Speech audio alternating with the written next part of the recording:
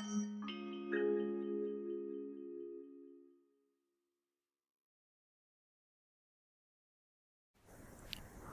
kati ya feature ambazo nazipenda sana katika FL Studio ni ule uwezo wake wa kuweza kutumia FL Studio ndani ya program nyingine, ambapo inaingia kama plugin ya kawaida, ambapo unaweza kutengeneza biti ikakamilika na still ikawa ndani ya program nyingine. Kwa hiyo leo nitakwenda kuonesha namna ya kuweza kuiset FL Studio ndani ya program nyingine iingie kama plugin. Ukiset kama plugin FL Studio hakuna kinachobadilika. Ni vile vile, utofauti unakuwa tu ni kama imeingia ndani ya program nyingine. Na hatua nitakazozitumia hapa ni hatua zile zile, utofauti itakuwa ni namna ya kuinput pamoja na kuoutput, lakini process zote ni zile zile zinazotumika hapa. Ili kuweza kuadi FL Studio katika program nyingine, jambo la msingi kabisa cha kwanza ni kuadi instrument track. Baada ya kuadi instrument track, baadaye unakuja kuadi effect. Effect hiyo inaitwa FL Studio, jina la kawaida kabisa la FL Studio. Kwa hiyo utaitafuta kwenye plugin zako. Ukishaitafuta kwenye plugin zako utaikuta FL Studio. Kliki kitafunguka. Kuna program nyingine kinafunguka kitu kama hiki hapa, FL Studio Liwaya. Lakini kwenye Pro Tools vinafunguka viwili, hiki hapa na hiki hapa. Hiki kialama ukikikliki maana yake FL Studio yako ndio inafunguka kwenye program nyingine. Lakini kwenye Pro Tools ikifunguka hii hapa, hii inakusaidia wewe input, yani sauti itoke kwenye FL Studio. Unachagua wewe unataka ipi. Kwa mfano hapa nimechagua left na au right kwa sababu nimechagua ni mono. Lakini ikiwa stereo haiji hivi. Kwa hiyo hiko ndo kitu cha muhimu sana. Usipochagua output usipochagua input kwenye hii hapa Pro Tools haitatoa sauti. Ukitengeneza biti kule haitatoa sauti. Twende kwenye FL Studio moja kwa moja. Kwenye FL Studio kama unavyoona imefunguka hivi, lakini still unaweza ukaadi template yako vote vile unavyoweza wewe kufanya. Lakini kwa sababu ni mfano, labda nionyeshe hapa. Unaweza kutengeneza biti hapa kama kawaida, ukapanga kila kitu, ukaadi pattern yani vote unavyojisikia wewe kufanya. Kama ulivyokuwa unafanya kwenye nani yote ni ile ile. Hebu tuchukulie mfano kama hii hapa. Labda tuchukulie mfano kama hapa. Nichukulie mfano labda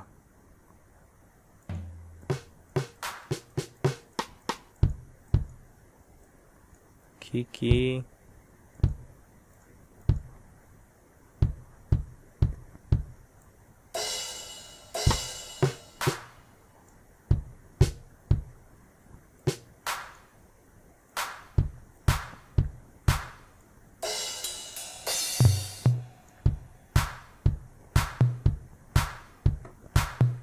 Labda niongeze sauti ya kiki kidogo, kiki iwe juu afu zingine ziwe chini.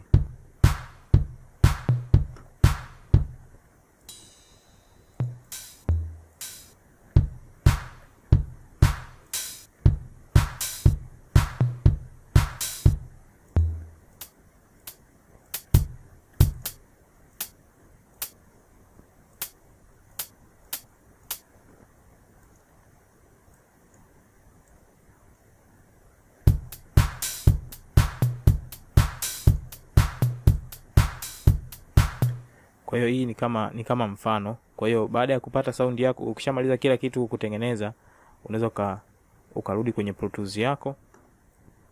Lakini sasa kwa kutegemea na program unayoitumia wewe, baada ya kurudi kwenye program yako, unachokifanya kama utaona nikiplay huko,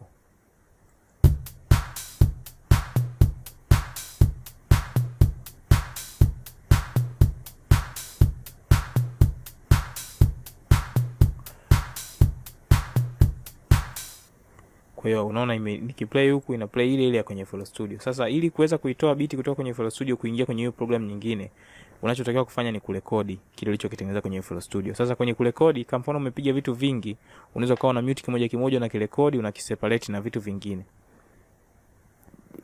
Kwa mfano kwenye Pro Tools unachokifanya, unaadi audio track ya kawaida. Nafikiri hii njia hata kwenye ableton huwa anafanya hivyo hivyo. Ukiadi audio track alafu ukarekodi kutoka kwenye MIDI, huwa ina rekodi kawaida. Kwa hiyo nitakuja hapa kwenye track, nita create new track. Nitachagua mono track. audio track namba, nitachagua idadi iwe 1. Baada hapo na click create. Sasa baada ya kuclick create, unachokifanya baada ya kuclick create, kwenye hii hapa FL Studio ambao kuna track ya FL Studio, una set output isiende kwenye speaker za kawaida, iende kwenye basi, ambayo basi yetu hapa nitatumia ni basi 1 mono.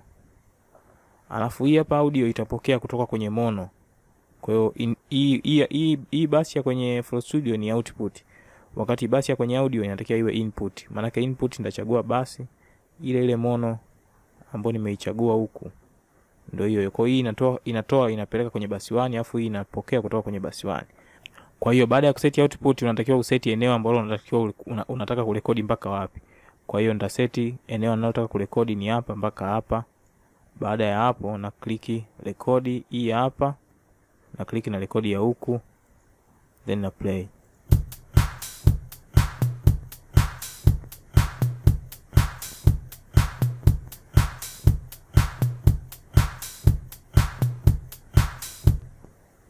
Kwa hiyo baada ya kumaliza kurekodi, unaweza kaimute, na hii ya juu na yenyewe kaimute. Baadaye ukizoom vizuri, ukiangalia hapa, utagundua tayari zimeingia kama transient za kawaida, tofauti na hazijaingia kama midi, zimeingia kama transient. Kwa hiyo hii hapo utaitreat kama audio ya kawaida tu. Kwa hiyo unaweza kufanya ukisikiliza uone.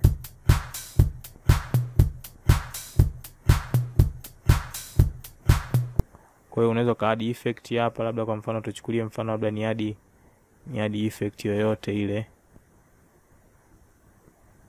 Ukienda kwenye Avid hapa, unaweza ukachagua compressor. Kuna compressor yao moja naipendaga sana, hii hapa.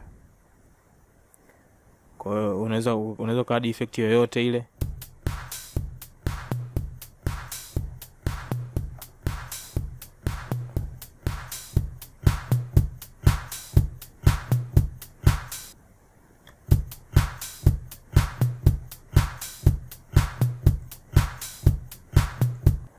Basi kwa leo niishie hapo mpaka kipindi kingine, lakini nakukumbusha kama bado kusubscribe, basi fanya hivyo ili kupata video zangu nyingine nyingi. Lakini pia kuna link nimekuwekea kwenye description hapo, itakudirect moja kwa moja kwenye group la WhatsApp ili tuweze kushauriana mambo mawili matatu.